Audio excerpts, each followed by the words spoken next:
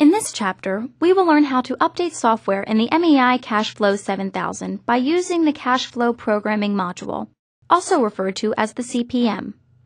The software can be updated by connecting the CPM to the Coin Manager. A picture of the CPM and an arrow located to the right of the MEI display will show where the connection is made.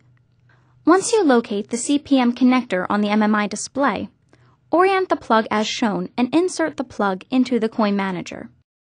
It may be necessary to open the MEI display to achieve this. Do not disconnect or remove power from the CPM during the data download.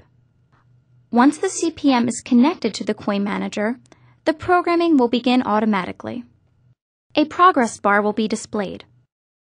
The maximum time for a download is 4 minutes. Some downloads, depending on the changes made, may only take seconds. When the download is completed, the Coin Manager dispense motor will cycle, and the MEI display will reset back to its operational condition. You may now remove the CPM from the Coin Manager. Ensure that the MEI display door is back in the closed position.